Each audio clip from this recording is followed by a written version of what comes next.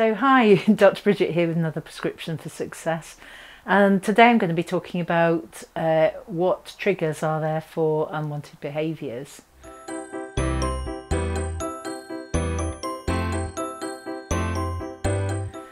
So let's do a little bit more of a definition of that question. So triggers for unwanted behaviours. Triggers are what sets a sequence of behaviour off, and the sequence of things that happen in your mind at an unconscious level that lead to an outcome.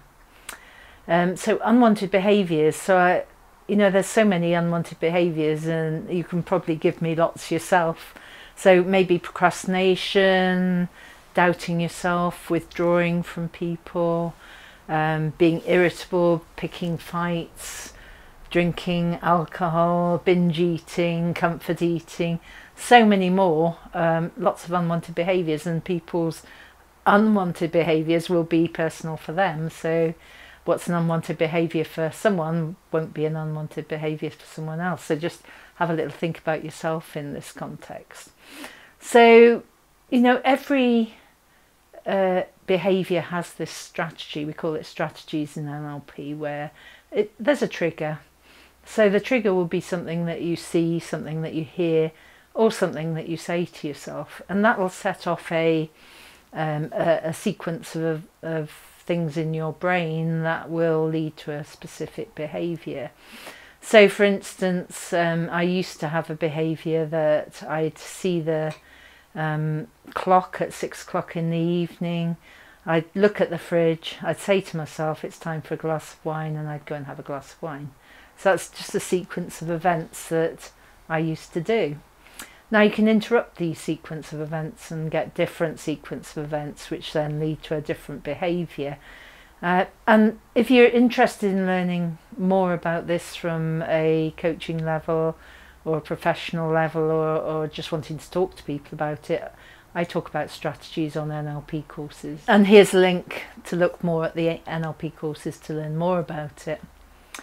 So the other thing about unwanted behaviours, which is really, really interesting, is that every behaviour has a positive intention, so it has a purpose.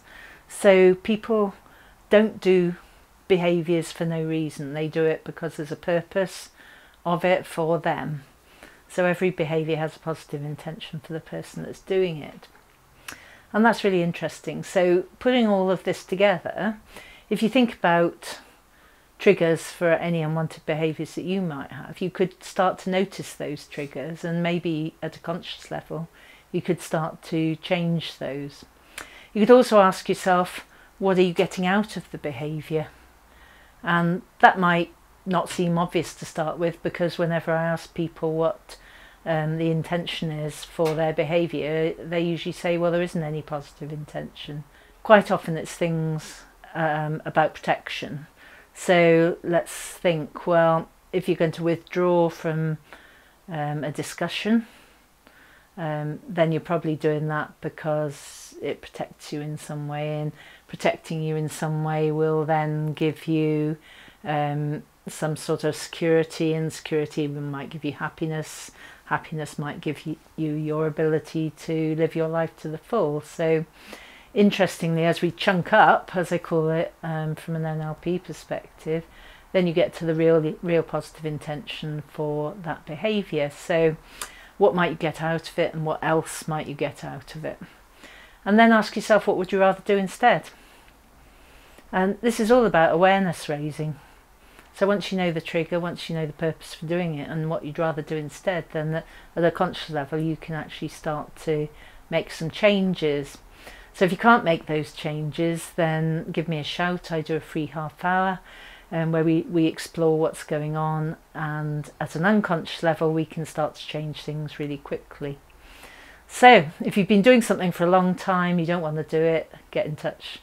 If you want to learn how to do it with other people, come on an NLP course, and I'll see you next week. Bye.